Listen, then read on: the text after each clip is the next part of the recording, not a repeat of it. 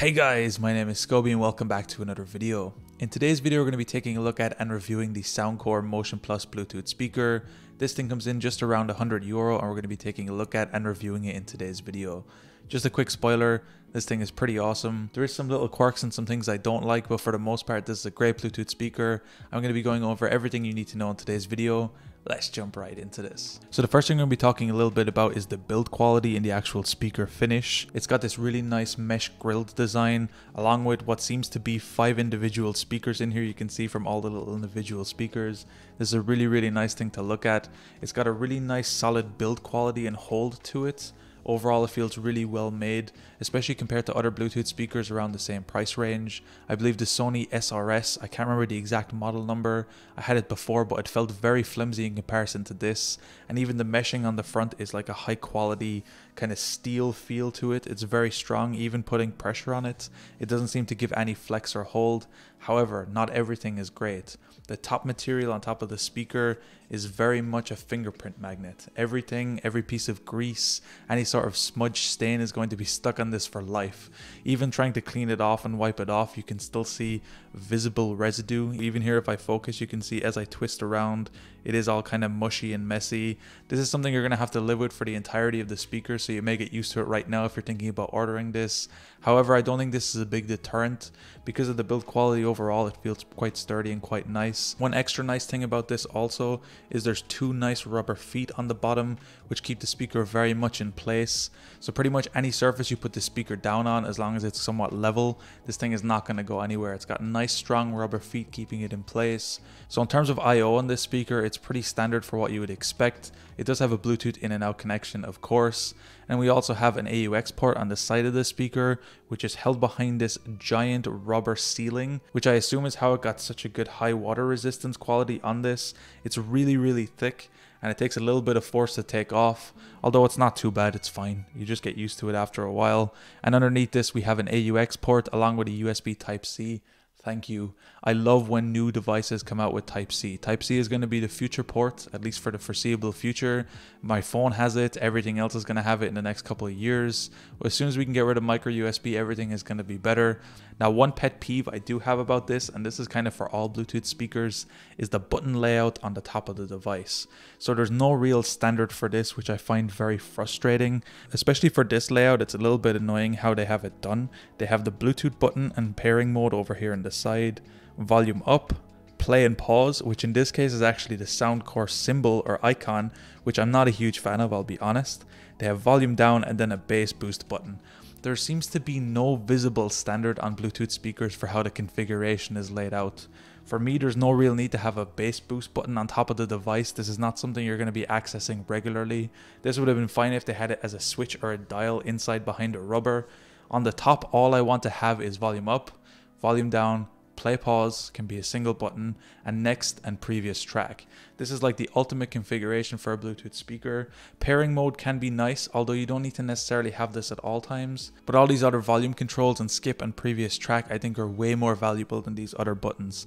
Although this isn't such a pet peeve necessarily directly at this speaker, this is about the whole Bluetooth market as a whole. The way they have it laid out, different button stylings, everything is really confusing.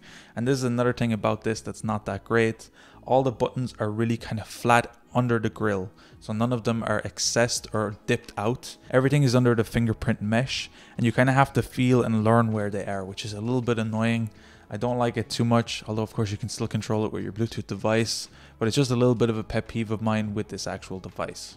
Now, another thing I want to mention about the Bluetooth on this is, of course, an extra nice thing about this speaker is it does have aptX technology. So that means it will have close to real-time connection between your Bluetooth. So if you're watching a video or something on your phone, the connection to the audio on the speaker will be basically seamless. So you won't be able to see a lot of delay between the device you're using and the actual Bluetooth speaker. With devices without aptX, you can see often a second, maybe even 2 seconds of where your video is playing and the audio is playing on the speaker. speaker. For just music, this is fine, but for video or gaming, it makes it completely impossible to use.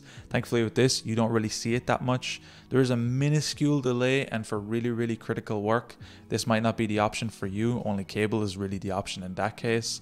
But for videos, this is also very suitable for. So now let's get on to the main thing you're actually going to be buying a Bluetooth speaker for, and is actually the sound and the music quality. And oh boy, is this a treat to listen to. Because it has the 5 speakers, the sound is so full. Everything has such a nice level and volume to it. Even for rock music, the vocals are so forward, but not too forward. Everything is so nice sounding on this speaker. Everything is full, the bass has a nice thump. The volume overall is absolutely amazing. I'm going to be giving some samples in a couple of seconds, but the sound is just so full compared to other Bluetooth speakers. Again, I'm going to be comparing it to the Sony SRS that I mentioned previously. I'll be leaving a screenshot on screen. It's a similar price point, but just a comparison to volume and fullness is crazy. The Sony sounds so thin in comparison to this speaker, especially for the price point.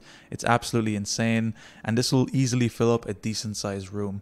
What's nice is you also have a connection pairing mode, so you can connect up multiple of these Bluetooth speakers together to create a stereo signal, so you can create even more craziness with this thing, which I would like to do later on down the line. But the quality of this is absolutely insane. I'll be giving you some samples again, you can see how it is.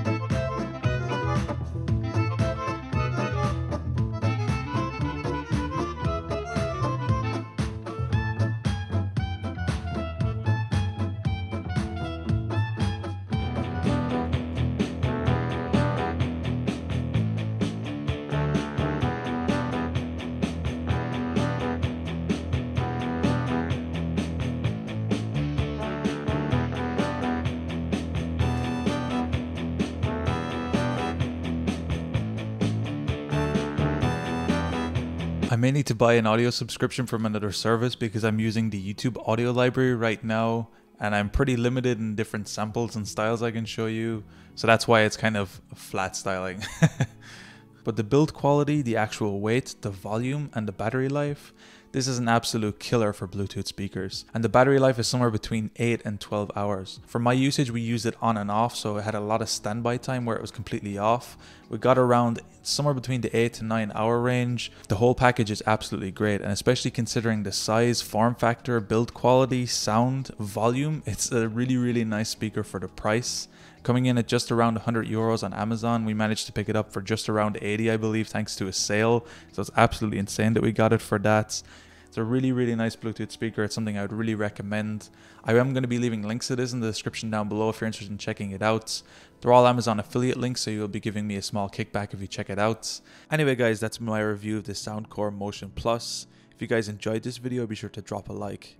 Subscribe if you're new, check out the other videos on the channel. If you want to make any suggestions for future videos or other products you'd like me to review, let me know in the comments down below. I'll be sure to get around to them. Anyway guys, thank you so much for watching. Until next time, as always, keep it saucy. Peace.